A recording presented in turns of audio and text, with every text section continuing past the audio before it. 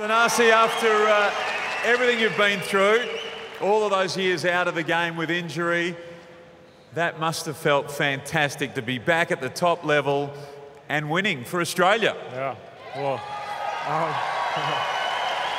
yeah, first of all, thank you everyone for coming out and supporting. It's always an unreal atmosphere here, and when I knew I got the opportunity to come out here, I didn't think twice about it, so it's a great event and I love coming back.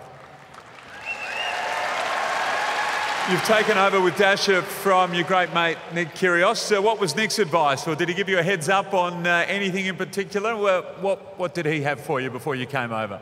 He said, you'll love it, hotel's great, pool's nice, gym's nice, everything's good. He said, I'm going to Brisbane, enjoy Perth. Well, he was right. It is all fantastic. So for you out on court, aside from the victory, but just being back out on court, how is that for you after so long away from what you love doing? Yeah.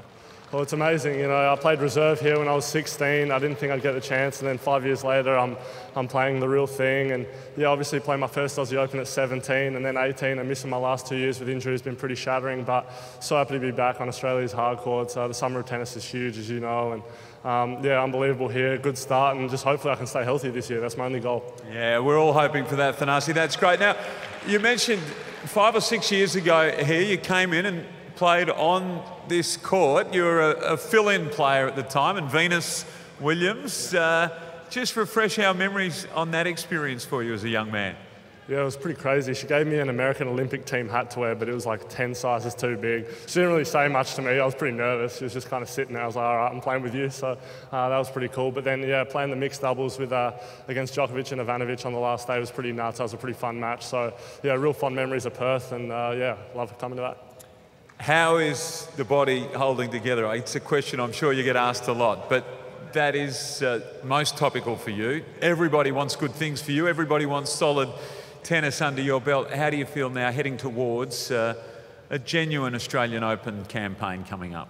Yeah, I feel good. Best I've felt in a while. It's pretty funny because when I see new people or people I haven't seen for a while, it's not even how you doing. It's like, how's the body is the first thing. So it's like, yeah, I'm getting there. Thanks for reminding me. But no, it's always great. I feel good. This is the best I've felt in a while. I feel like I'm not going to be at my peak till probably mid this year after I've had some matches. But yeah, I haven't played since US Open, so this is a good match to get under my belt. And yeah, what better way to start than 3 guaranteed matches? Yeah, it's perfect, isn't it? Now, Dasher standing by and about to get ready for the mixed doubles. Are you looking forward to mix with Dash?